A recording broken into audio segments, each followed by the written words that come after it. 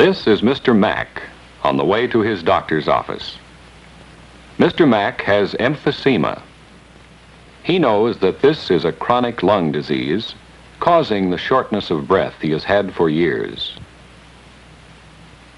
The day is warm and bright with sun, a day for enjoying life. For Mr. Mack, this sauntering gait is a necessity.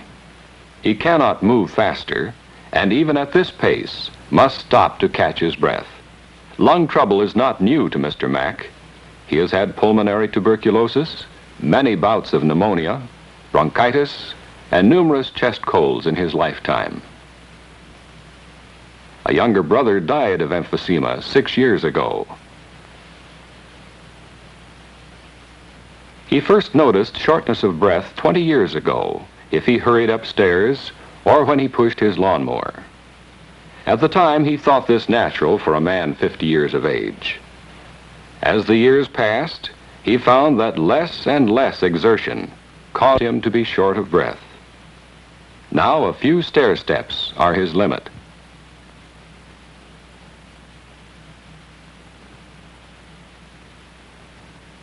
He moves in a world that pushes by him at a rapid pace. 70 years old, he feels the weight of the past 20 years. Unable to work in his garden or to pursue simple, normal activities comfortably, he finds his disease a physical as well as a financial burden. As a result, Mr. Mack suffers periods of depression, feeling useless and frustrated. What is emphysema? How did Mr. Mack get the disease? Can he be helped? How many other people have emphysema?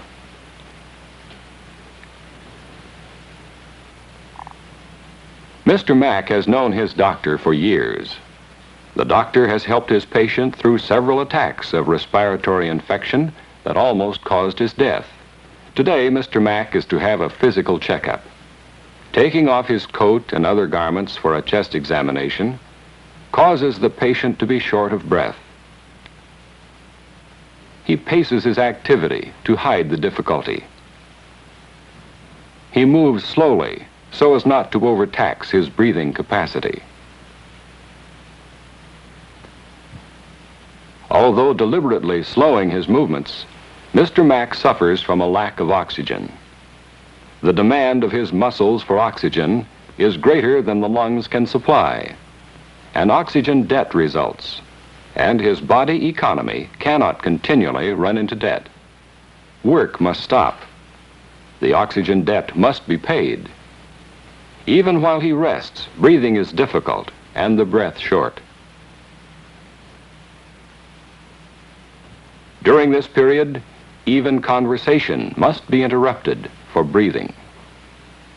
The chest cage is rigid, moving very little. The back is bowed, and the chest appears to be enlarged from front to back. The patient leans forward in his chair to make breathing easier. His shoulders are held high, and his elbows are on his thighs.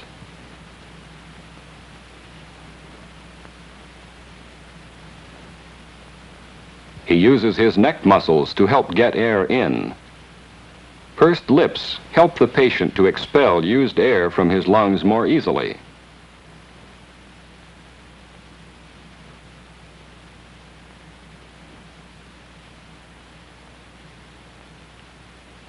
Paroxysms of cough are frequent and produce sputum, as much as a cupful a day.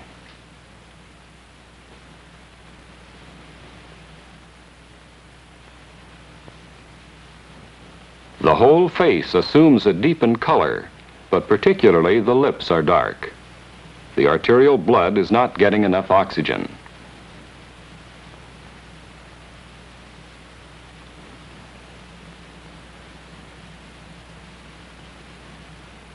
A normal chest sounds like rustling leaves, but the doctor hears little air moving in Mr. Mack's lungs.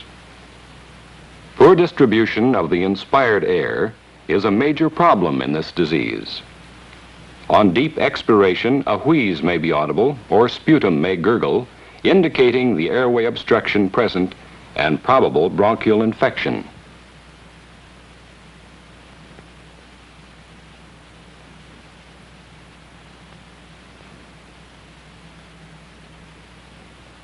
The chest X-ray shows many of these abnormalities. The lungs are overdistended, too large for the chest. The bony cage is large, and diaphragms are low, as though the lungs were pushing everything out of the way. The heart is small, as if it were compressed by the large lungs. The match test is a simple means of finding this disease. The object is to blow out a lighted book match held 6 inches from the mouth, which must be wide open. This is easy for a normal person, but Mr. Mack cannot get air to flow out of these lungs rapidly enough to extinguish the flame. So serious is the obstruction of the airways. Mr. Mack's physician may use other tests to measure the airway obstruction. This instrument is a spirometer, which will measure the rate at which the air flows out of the lungs. The technician instructs Mr. Mack to breathe in as deeply as possible and then blow the air out as rapidly as he can.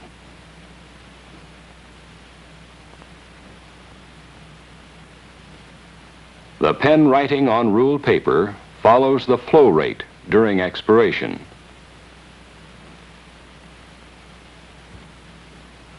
The slow delivery of the air may be seen from such tracings.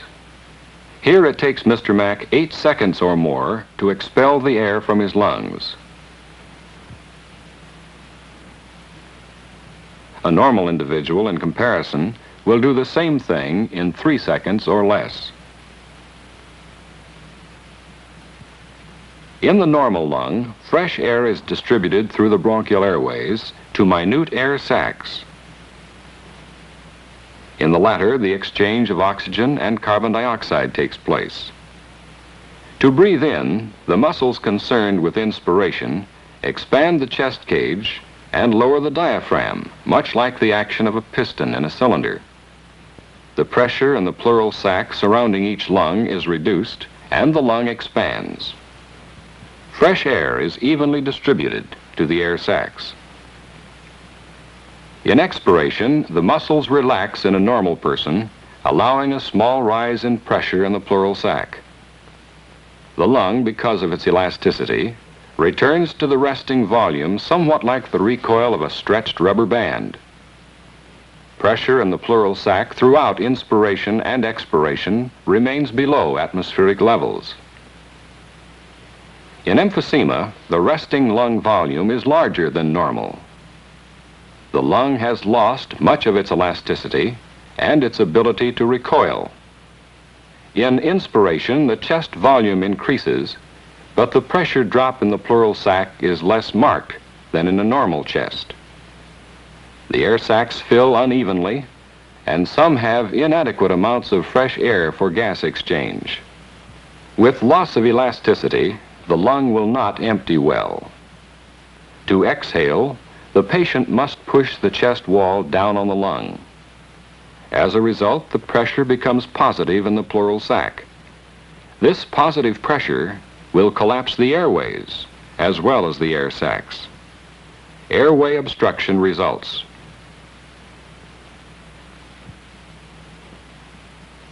So this is emphysema, a disease of obstruction to airflow so that respiration is work. Mr. Mack's disease is in an advanced stage. The lungs are damaged too severely to be restored, and complete relief of symptoms is impossible. Since it is known to aggravate this condition, Mr. Mack should give up smoking.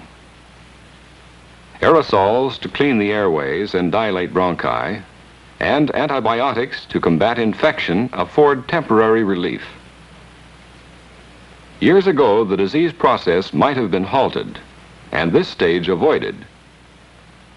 If treatment had started when cough and sputum were the only symptoms, and an abnormal expiratory flow rate the only sign, the crippling disease you see here might have been prevented. At present, relief is always incomplete.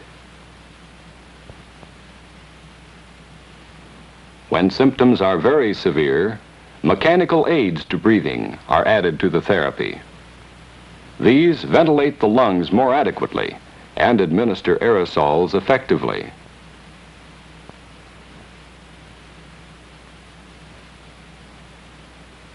Although the cause of emphysema is unknown, much research is being done to solve the puzzle of this disability. The structural damage to the lung is being studied. How severe is it? What part of the lung is affected? Even the proper preparation of the lung for such a structural study without introducing errors is a problem.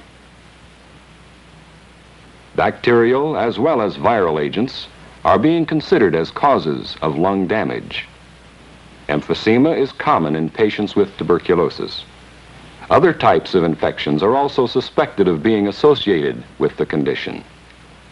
Public health and environmental research studies indict smoking, air pollution, and occupational exposure as contributing to the progress of the disease. Whether these agents alone will result in emphysema, or whether other factors must be added, is not known. Several diseases may end in this crippling condition. Pulmonary function in this disease is deranged in many ways. Abnormal distribution of air and blood in the lung, the work of breathing, and the abnormalities of the pulmonary membrane between air and blood are under study. Epidemiological, sociological, and psychosomatic studies are increasing, and answers to some of our questions will be forthcoming.